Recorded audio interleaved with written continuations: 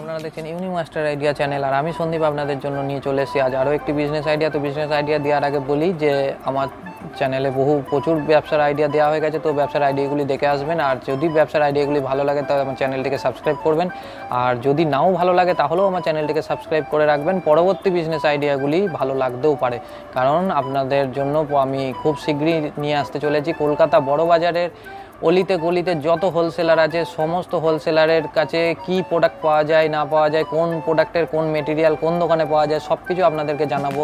তাই আমার চ্যানেলটিকে অবশ্যই সাবস্ক্রাইব করে রাখুন। আপনাদের জন্য আমি ভিডিওগুলি আনতে চলেছি। কলকাতার বড় বাজার আমি একদম আপনাদেরকে চিনিয়ে দেবো, কোন গলিতে কোন খান দিয়ে কোনভাবে আপনারা যদি যান কোন মার্কেটে কি পাওয়া যায়।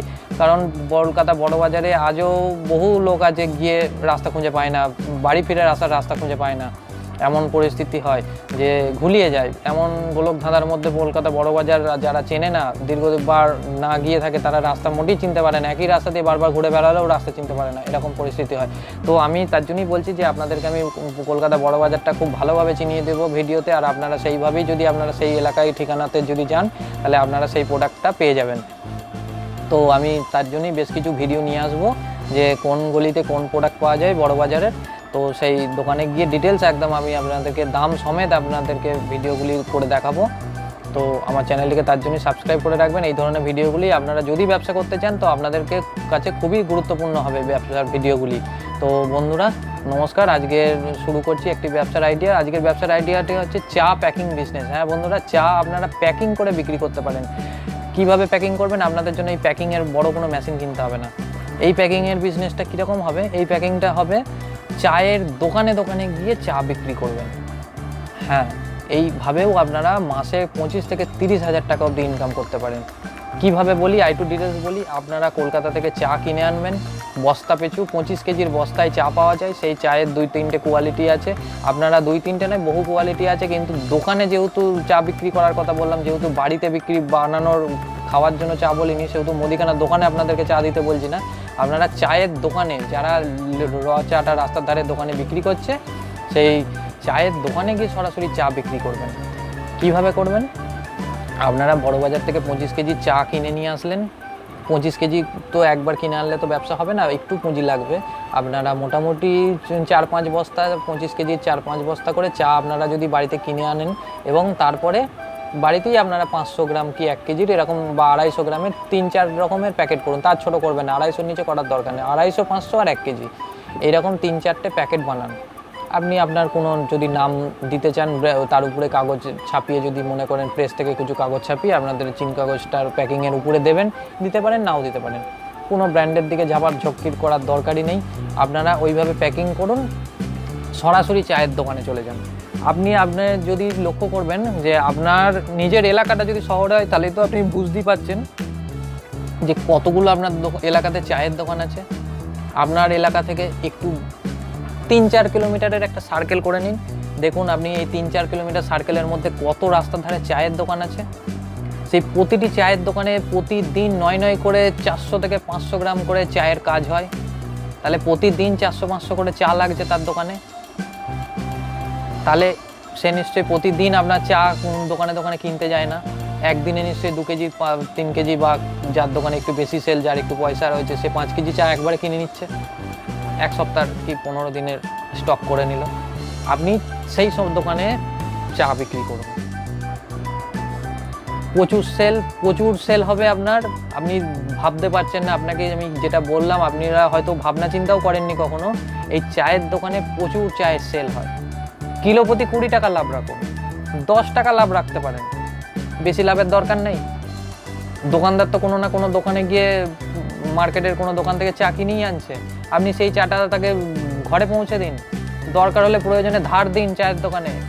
1-2 দিন পরেই তো তাকে সেই চাটা আবার তাকে চা কিনতে হবে, তাহলে আগের চায়ের দামটা তো তখন দিয়েই দিচ্ছে আপনাকে, তবে তো সে নতুন চা নেবে। তাহলে এটা তো ধার বা কিছু মাসের পর মাস ধার হলো না। 1-2 দিন অন্তর ধার দিন, কারণ আপনার বিক্রিটা বাড়ানোর জন্য তাকে ধার দিন। 20 থেকে 25 হাজার টাকা পুঁজি নিয়ে ব্যবসাটা শুরু করতে পারেন। 3-4 বস্তা চা কিনে নিয়ে আসুন, ছোট ছোট প্যাকেট করুন, 250, 500, 1 কেজি। আপনি যদি 200খানা দোকানকে যদি নিয়মিত চা দিতে পারেন, আপনি মাসে কত টাকা ইনকাম করবেন আপনি নিজেই জানেন না।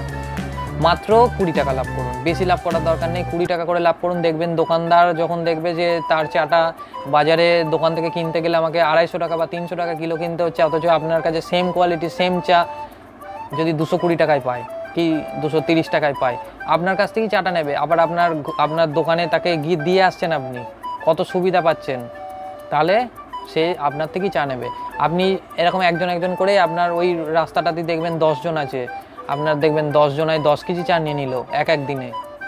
তাহলে আপনি যখন আরেকটু এলাকার বাড়ালেন, আরেকটা রুটে গেলেন, এই করে যদি 10-15টা রুটে গিয়ে যদি সারাদিন একটা বাইক যদি বাইক না থাকে সাইকেলে করে যদি আপনি চা চাপিয়ে নিয়ে যদি ঘোরেন প্যাকেটগুলো নিয়ে ব্যাগে করে, দেখবেন দিনের শেষে দেখবেন 50 কেজি চায় আপনার বিক্রি হয়ে যাবে। হেসে খেলে 50টা দোকান আপনার থেকে চা নিয়ে নেবে। একজন 501 কেজি করে নিলে তো প্রতিদিন তার 501 কেজি চায়ের কাজ হচ্ছে। তাহলে আপনার প্রতিদিন কতটা চায়ের সেল হচ্ছে আপনি বুঝতে পারছেন। আপনি দেখছেন আপনার হাতে এত এখন পুঁজি কম, দেখছেন 50 কেজি চা কেনার পয়সা যে আপনি তাই দিয়ে শুরু করুন, লাভ করবেন। সেই লাভের পয়সা সংরক্ষণ করুন, খেয়ে না খেয়ে অন্যভাবে আগে পুঁজিটা সঞ্চয় করুন। কিছু খরচ করলেন সংসারে, কিছুটা আপনি ব্যবসার মধ্যেই লাগালেন, আবার লাভের পয়সা। এইভাবেই তো ব্যবসার পুঁজি বাড়ে। তো এইভাবে আপনারা যদি চায়ের ব্যবসাটা নিয়ে এগিয়ে যেতে পারেন, ব্যবসাটা নিয়ে আপনারা একটু ভাবনা চিন্তা করুন। দেখুন আপনার এলাকাতে যদি 100টা দোকানকেও যদি নিয়মিত চা দিতে পারেন, আপনার প্রচুর চা বিক্রি হবে। আর কলকাতা বড় বাজারে কোথায় চা পাবেন? আপনারা হাওড়া ব্রিজ থেকে নেবে, জাস্ট ব্রিজটা থেকে নামলেন, সামনেই বলবেন রাজা কাটরা মার্কেটে যাব। রাজা কাটরা, এই রাজা কাটরা মার্কেটটাতেই আপনারা বহু হোলসেলার আছে। শুধু রাজা কাটরা নয়, আরও বেশ কিছু মার্কেট আছে, সেগুলো আমি ডিটেলস আপনাদের ভিডিও করে দেখাবো। রাজা কাটরা মার্কেটটাও আমি আপনাদেরকে দেখাবো সরাসরি ওই মার্কেটে কোথায় চায়ের দোকান আছে। আর ওই মার্কেটে দেখবেন একদম হাওড়া ব্রিজ শেষ করলেন, হাওড়া স্টেশন থেকে হাওড়া ব্রিজটাকে জাস্ট কলকাতায় পা রাখলেন, সামনেই দেখতে পাবেন যে ট্যাক্সি স্ট্যান্ড, প্রচুর লরি ট্রান্সপোর্টে মাল নামাচ্ছে, লরি মাল খালাস করছে, সব ওই মার্কেটটার সামনেই হচ্ছে। আপনারা ওখানে যাকে বলবেন রাজা কাটরা মার্কেট, এক কথায় দেখিয়ে দেবে।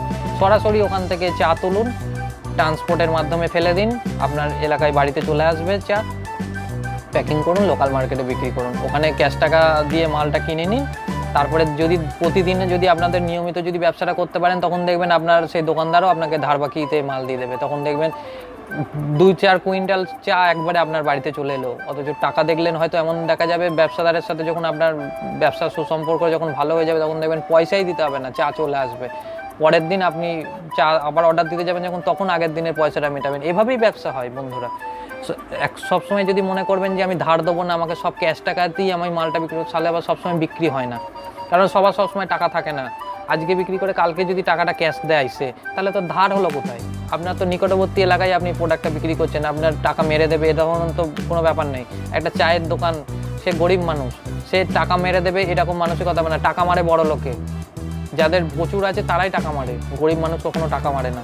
তাই চায়ের দোকানদারকে ধার দিতে ভয় পাবেন না, অনায়াসে ধার দিয়ে দিন। আজকে মাল বিক্রি করে কালকে সে দেখবেন পয়সা আপনাকে দিয়ে দেবে। তাহলে এভাবে আপনি যদি চায়ের ব্যবসাটা করতে চান, কোনো মুদিখানা দোকানে দেওয়ার দরকার নেই, স্টেশনারি দোকান দরকার নেই, বড় প্যাকিং মেশিন কিনে আপনার প্যাকিং করার দরকার নেই। নর্মাল পিপিতে প্যাকিং করুন, দোকানে গিয়ে সরাসরি চাটা দিন, দোকানদার নিজের জায়গার মধ্যে চাটা ঢেলে নেবে। অতএব আপনার প্যাকেজিংয়েও সেরকম খরচ কিছু পড়লো না। জাস্ট প্যাকিং কলকাতা থেকে লুজ চা কিনে নিয়ে আসুন, 2-3টে ভালো একটু কোয়ালিটিটা মেনটেন করবেন, ভালো যেন চাটা কোয়ালিটি হয়, দম কম। আর যদি আশপাশের দোকানদারের কাছে একটু জেনেও নিতে পারেন চায়ের দোকানে যে আপনারা কী ধরনের চা কেনেন, কোন রেঞ্জের চা কেনেন, 2-4টে দোকানে আপনারা যাচাই করে নিলেই বুঝে নিতে পারবেন। বা চায়ের একটু স্যাম্পেল ওদের থেকেই নিতে পারেন যে কোন চাটা আপনারা ব্যবহার করছেন বলুন, আমি চায়ের সাপ্লাই করব। বা ওদের কাছে আপনার নিকটে পরিচিত প্রচুর চায়ের দোকান পাবেন যে আপনাকে এই সমস্ত তথ্যগুলো সহজেই দিয়ে দেবে। তো তার সাথেও যাচাই করে নিতে পারেন যে এই চাটা আপনি এত দামে কেনেন, আমি এই দামে আরও 10 টাকা 20 টাকা কমে দেবো আপনাকে। কারণ সেই চায়ের দোকান তো আশেপাশের কোনো দোকান থেকেই চাটা কিনে নিয়ে বিক্রি করছে। তাহলে আপনি যদি তাকে সরাসরি সেই চাটা যদি 10-20 টাকা কমে দেন, মানে তার কাছে অনেক করতেই পারেন। ব্যবসার আইডিয়াটা খারাপ নয়, আপনারা একটু ভেবে দেখতে পারেন। তো বন্ধুরা নমস্কার, আজকের ব্যবসার আইডিয়াটি এ পর্যন্তই। যদি আমার চ্যানেলের ব্যবসার আইডিয়াগুলি ভালো লেগে থাকে তো চ্যানেলটিকে সাবস্ক্রাইব করে রাখুন। পরবর্তী বিজনেস আইডিয়া আরও আসতে চলেছে, সেগুলি ভালো লাগতেও পারে। তো বন্ধুরা নমস্কার, আজকের আইডিয়াটি এ পর্যন্তই।